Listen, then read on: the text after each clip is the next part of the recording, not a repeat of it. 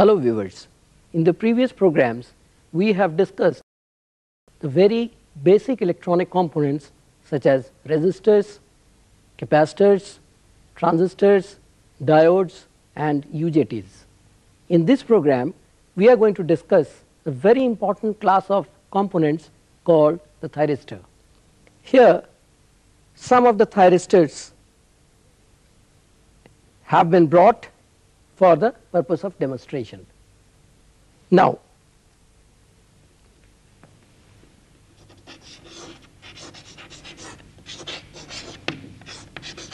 thyristor is a 4-layer semiconductor device and it is very much used in the field of power electronics.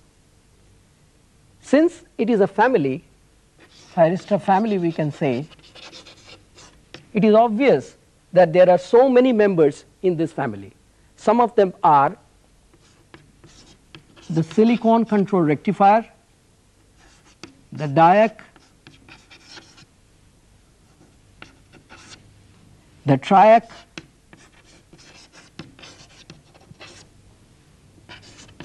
the LASCR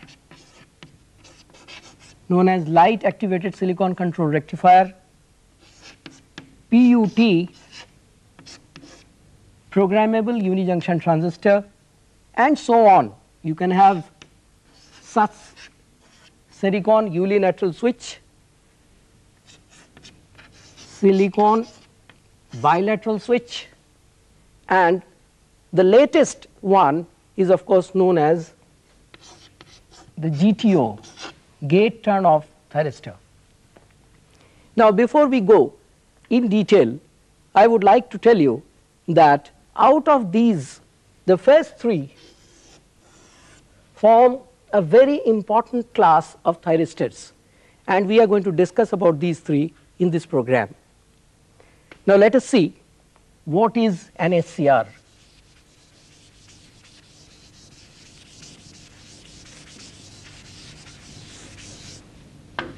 SCR is a 4-layer semiconductor device as I have already told you. So the layer diagram can be drawn like this: P, N, P, N. 3 terminals are there.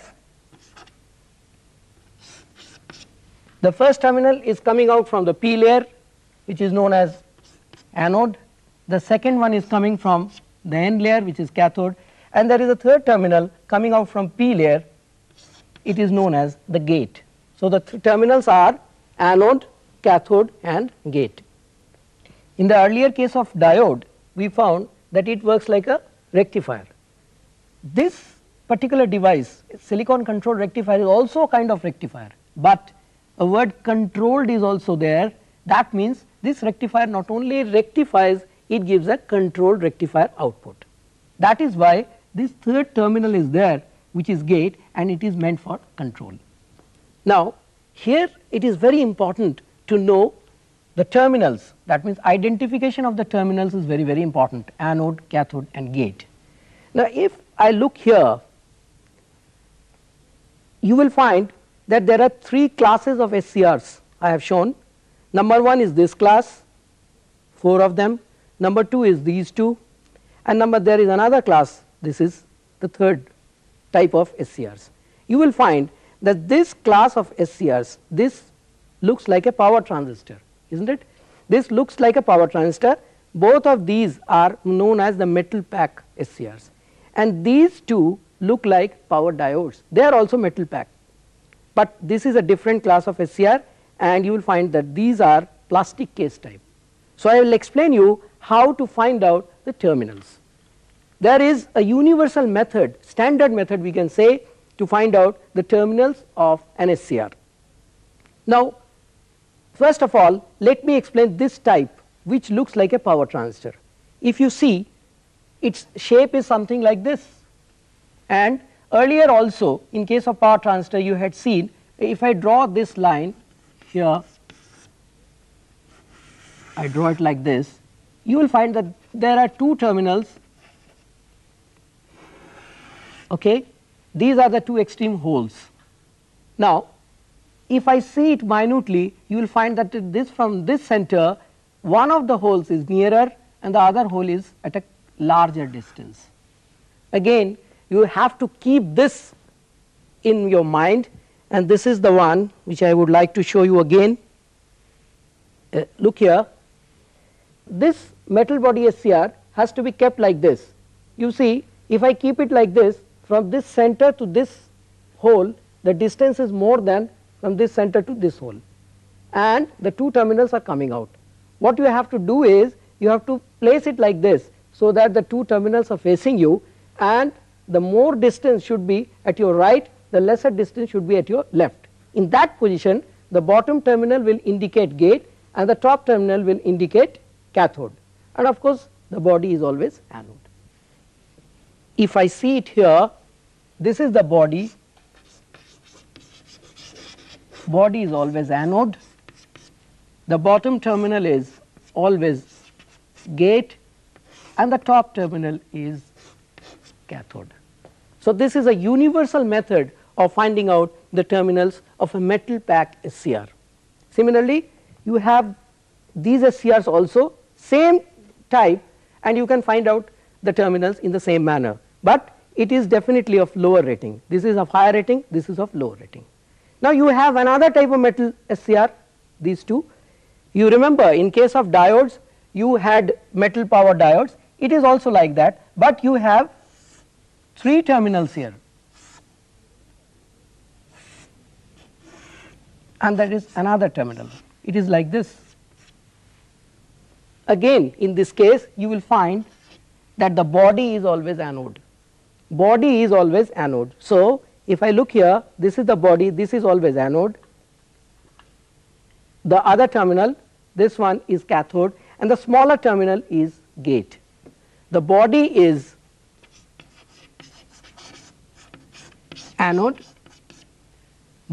this terminal is cathode, and this is gate. Suppose this is the body, so this is anode, this is cathode, and this is gate.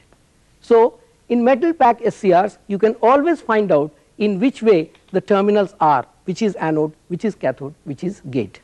Now, coming to the plastic pack, let us see.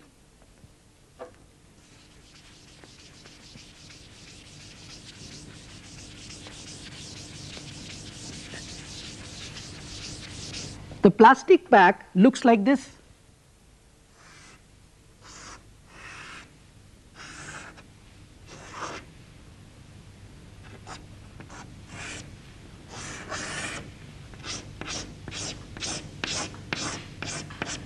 And the terminals are coming out. There are always 3 terminals in plastic pack. You have to see it like this, that if you see it here, there is a printed part and there is, if I can show it like this, it looks like this. You have to hold it like this. The printed part should be in the front and the terminals are like this, 1, 2, 3. So, if you go clockwise, this will be G, this will be A, this will be K, gate, anode and cathode. So, if I look it in the clockwise direction, this will be gate, this will be anode, and this will be cathode. GAK they call it, gate, anode, cathode. Now, again there is a check that this anode has to be the body.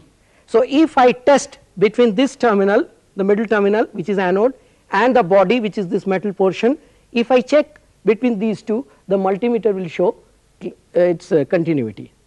So, these are the methods for metallic pack and for plastic pack to know the terminals of an SCR. Now, this is, since it is universal and standard method, you can always be sure that there cannot be anything wrong in selecting the terminals. In many times you will find that such type of SCRs are available, plastic pack especially, where anode, cathode and gate are printed. So, you are rest sure that the terminals selected like this cannot be wrong. Now, one thing very important about an SCR is, because it is a 4-layer device and you have to connect it in a circuit, there are 3 terminals, you have to be very sure whether the device is healthy or not. So, what could be the fault in an SCR? it can be short, it can be open, or it can be healthy. If it is short, very well known that if I find out the resistance between G and K, you have seen that anode and cathode, the extreme terminals had 3 layers, so it will give you very high resistance. But between G and K there is only one barrier, so resistance will be lesser. So if it is short, then we will find out the resistance between G and K, and the resistance will be 0. If it is open, again between G and K, the resistance will be very, very high, say infinite. And if it is not short, if it is not open, very correct that it has to be healthy. Okay? So we can always find out these tests we can perform with the help of a multimeter, and we can find out whether the device is healthy or not. Now I will request my colleague Mr. Singh to perform all these tests on a multimeter. This is a metal pack SCR. He is going to test between gate and cathode. The meter is showing some resistance. Reverse it please.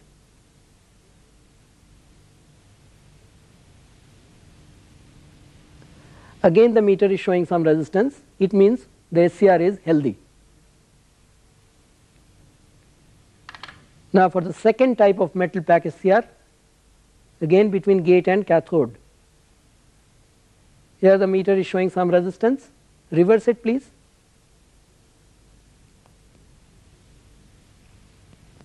Again it is showing some resistance. It means the pack is alright. Now for the plastic pack. This is the plastic pack. Again between gate and cathode. The meter, the range is to be changed, yes, and the meter is showing some resistance. You can reverse it please. Again the meter is showing some resistance. It means it is a healthy SCR. Here you can also find out the continuity between the anode and the body.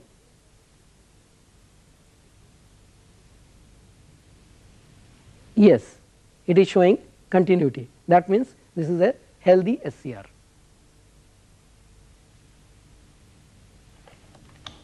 Now we can also check some of the damaged components. Here he is checking between anode and cathode.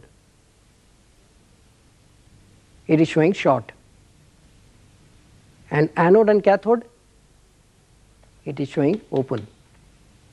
It is showing open. So it is a very, very damaged component. Another component can be checked. This is between gate and cathode. It is showing short, 0 resistance. But between anode and cathode also it is short. Okay, thank you. Now before I go to the next component, that is diac, I would like to explain you an electrical circuit with the help of which you can also test the health of an SCR. The circuit is like this.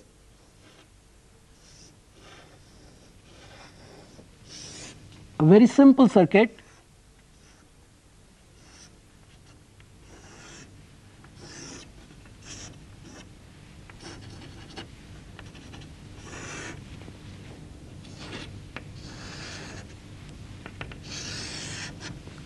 This is anode, this is cathode, and this is, say, gate.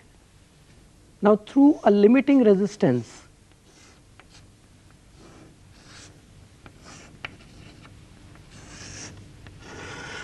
I can give a supply to the gate. Okay? I have put a switch. That means when I close the switch, the supply will be given here. The anode and cathode are permanently connected. This is an electric bulb, and a single phase supply is given here. This is a limiting resistance, and it is very important to limit the current which is going to the gate, otherwise you are going to damage the device. Now in this connection, what will happen? When I connect it between anode and cathode and the switch is put on, that means the gate is also connected, the circuit should be completed, this device should conduct and the bulb should glow. That shows the device is healthy. Suppose on connecting this and putting this switch on, the device does not conduct, the bulb will not show any glow, that means the device is open. And there could be another condition, when I connect it between anode and cathode, I have not connected the switch, yet it glows, the bulb glows, that means the device started conducting. What does it mean? It simply means the device is short.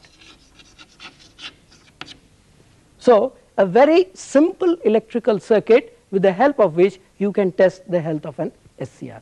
Now, same circuit can also be tried when I go later in case of a triac, that can also be tested with the help of this circuit. Okay?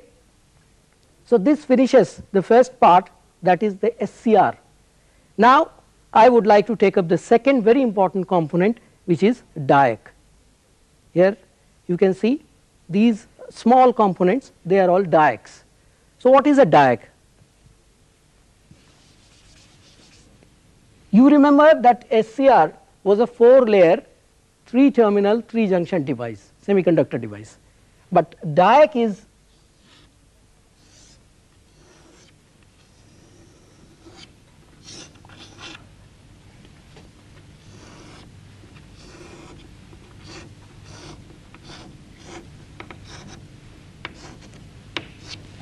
only a 2-terminal device. It is also a 4-layer semiconductor device, but there are only 2 terminals and we call them main terminal 1 and main terminal 2. Now, can you find the difference between SCR and a Diac? In case of an SCR, you remember it is a unidirectional device. Here I have put 2 arrows, one arrow in this direction, the other arrow in this direction. It means the conduction can be from this terminal to this terminal, also from this terminal to this terminal. This shows that it is a bidirectional device, and I can say that it is a 4-layer bidirectional 2-terminal semiconductor device. Now, since gate is missing here, I would say that it is not a control agent, it is not a control device, it is only used for triggering the SCRs or Triacs.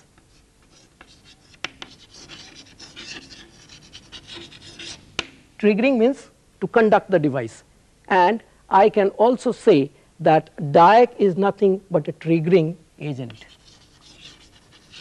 It is used for triggering Triacs, SCRs and so forth. Now, in case of a Diac, it is very simple to connect it in a circuit, because there is no difference between main terminal 1 and main terminal 2. Only thing is you have to know whether it is healthy or not, and its health cannot be checked with the help of a multimeter. Why? Because the device is going to only conduct where a particular supply has been given between M21 and MT2. That is known as the breakover voltage. It is written as VBO, and the commonly found Diacs in the market have a VBO rating from 28 volt to about 32 volt.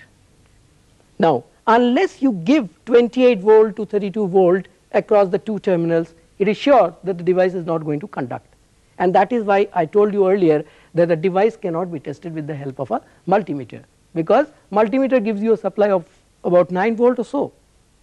Hence, you need not bother about its health, and you can test it directly in a circuit, but the terminals you need not identify. Also, any terminal could be MT1, any terminal could be MT2, because it is going to be used in an AC circuit. In positive half cycle, this is MT1, this is MT2. In the negative half cycle, this becomes MT1 and this becomes MT2. So, that is all about Diacs, and now I go to the very important component, that is the Triac.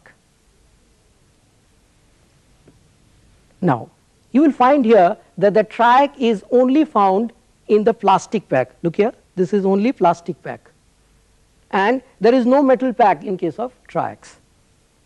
Let us see what is a Triac.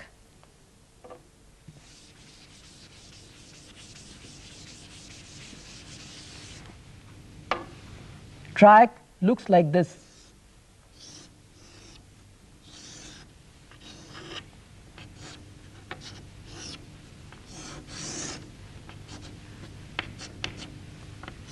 3 terminals coming out,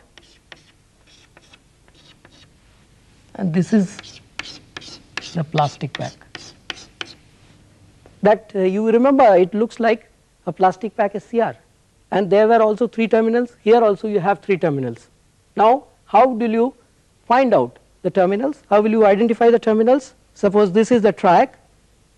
Again you will keep this printed portion in front of you and look clockwise, terminal 1, terminal 2, terminal 3, and it will be G, that means gate, T2 and T1. T2 means main terminal 2 and main terminal 1. We call them T2 and T1.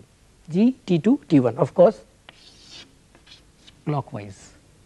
Oh, it is a standard rule and you have to accept it.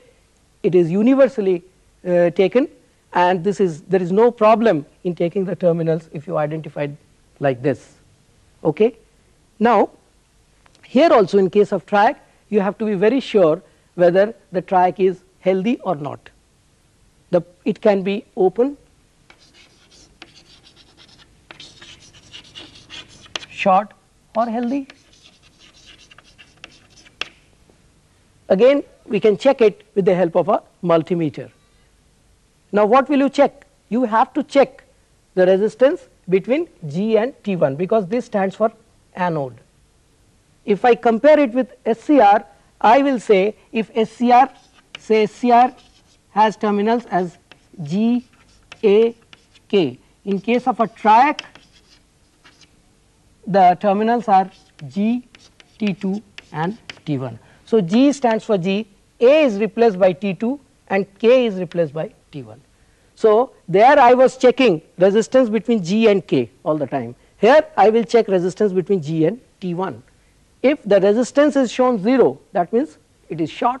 If the resistance is very, very high, say infinite, it is open. So like that we can test it with the help of a multimeter. Again I will request Mr. Singh to demonstrate them on a digital multimeter. Now he is going to test a triac with the help of a multimeter. He is connecting it between G and T1 and the multimeter is showing some resistance. You can reverse it please.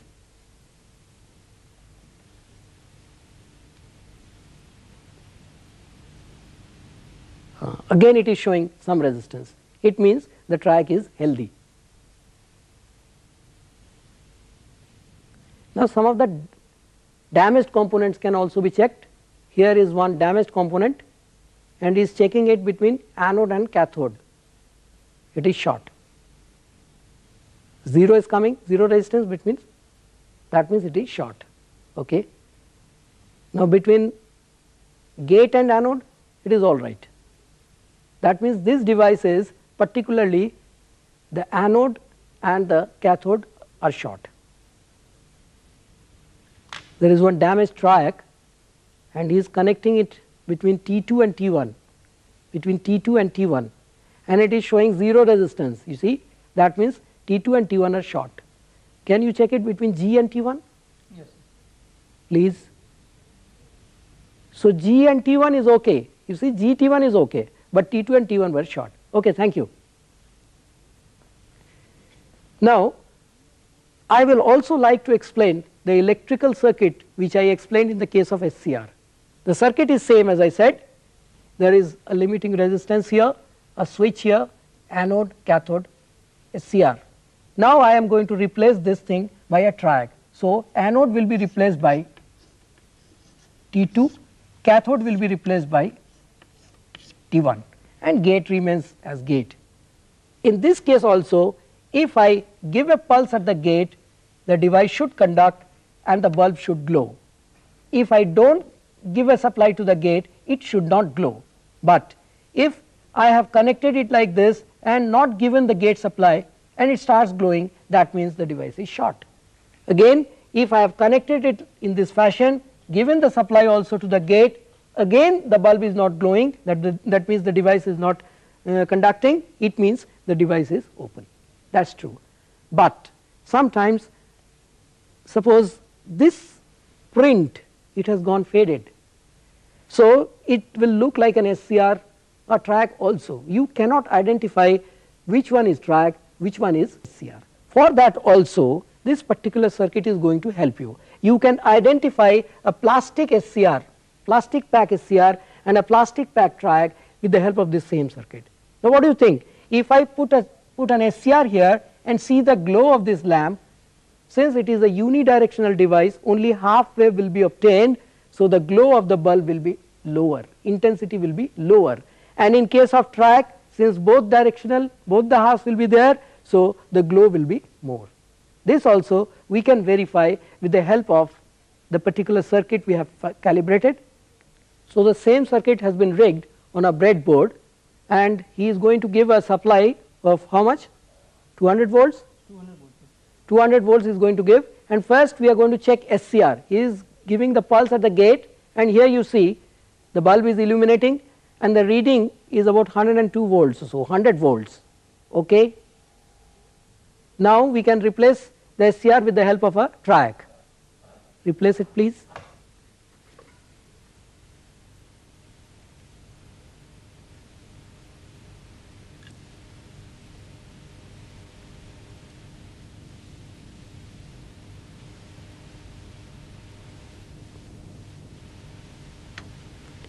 Again give the same voltage, that is 200 volts, and change it to AC because it will give you AC output. Now he is going to give the pulse at the gate, and you see in this case the illumination is much more and the multimeter is also showing about 221 volts.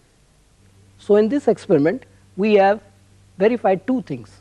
Number one is we have seen the health of two components, that is SCR and Triac, and both were found healthy.